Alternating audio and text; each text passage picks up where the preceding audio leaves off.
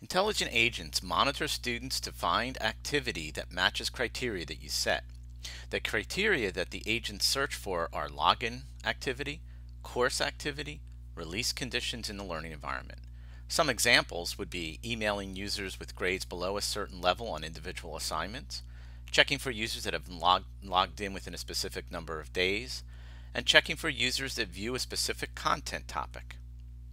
So in this particular tutorial, we're going to set up an agent for students that have not logged in a certain number of days, specifically to the course. To get to the intelligent agents, you click on the Edit Course on the nav bar. You click on Intelligent Agents.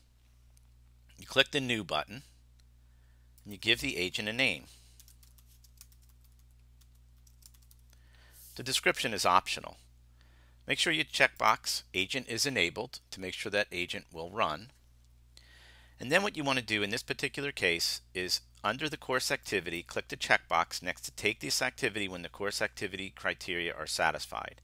By default, the radio button is chosen. Users have not accessed the course for at least, in this case, I'm going to say 5 days. So when this agent runs, it will look for students that haven't accessed the course in 5 days, and if they meet that criteria, then they will get an email.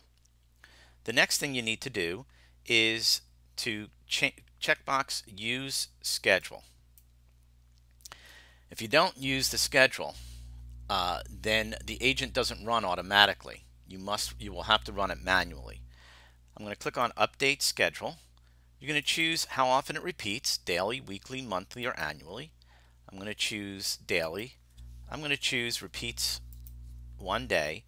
And what I'm going to do to make this run just on 1 day is I'm going to choose to let it run on 1 day and then have an end date on that day. So that lets it runs just that 1 day. But if you want it to run for the whole week, you then choose has a start date and end date and then put that in there. Click on the Update button, and you'll see that this is going to be scheduled every day starting on the 23rd until the 23rd, and next run is at December 23rd in this particular case. You should know that the agent will run at about 8 p.m. every night. So the next thing you need to do is set up the email.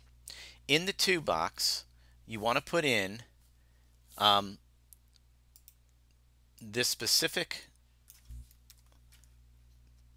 what's called a replace string, which is called initiating user, and have the brackets into it. What that means is that we'll replace each student's email address that meets the agent's criteria. You can type in the subject, and then you can type in a message.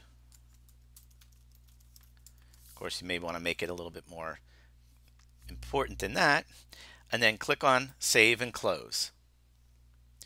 So again, scheduled agents run about 8 p.m. at night. You'll know the agent is run because you'll get an email from the My Courses system, or you could come back to the intelligent agent list and look under the last run date and it'll be there. If I go up to the email tool, you'll see that what the email will look like is this. It will come from no reply, and it will say that the following agent has finished running. Now you don't know which students meet that criteria and which don't, so one of the ways you could know that is by going through the intelligent agent here, and in the BCC put your name. But to be honest, that means you'll get an email for every single student. So I wouldn't do that. I just rely on the system to know that it has run.